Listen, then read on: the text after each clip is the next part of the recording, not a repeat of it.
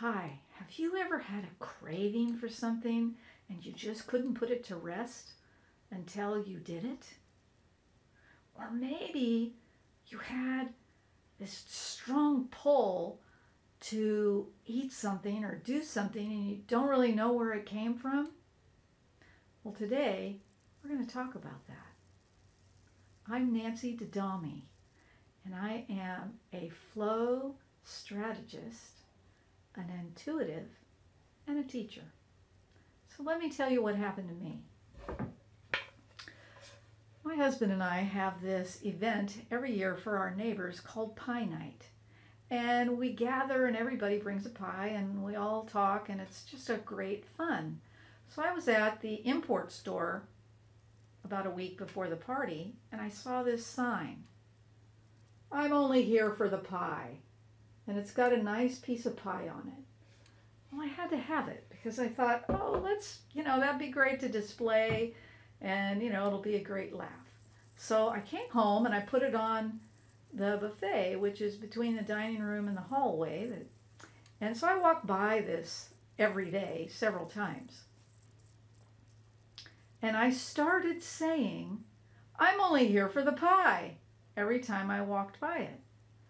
So I did it for a week before the party, and then it's been about 10 days since the party. Well, I want to say about, 3-4 days ago, I noticed that as I'm looking through magazines, I'm looking at pie recipes. I'm cutting them out. I'm saving pie recipes. I'm starting to think about, gee, I would like to have some pie. Where can I get some pie? Maybe I'll make one. Or, there's this produce market around the corner. They have homemade pies. I'm going to go over there and get one. And mind you, I'm not a pie person. I don't eat a lot of desserts. And I thought, what is going on here? And then later that day, I walked by that sign again and I said, I'm only here for the pie. And I realized this sign was triggering messages in my brain. And after a very short time, less than 3 weeks, I was craving pie. So does that ever happen to you? And you ever wonder, well, where does that come from?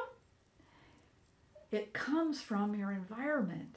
It's what you're thinking about, the words that you're using, and what you're wishing would happen for you. And even if it's something you don't want, but if you keep talking about it, you're bringing it on.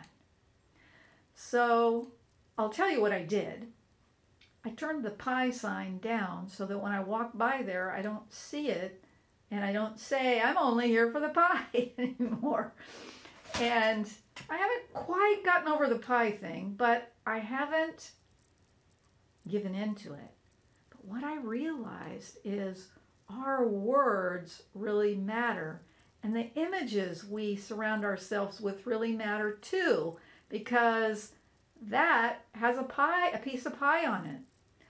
So I know that images connect with our brain on a level that we're not even aware of.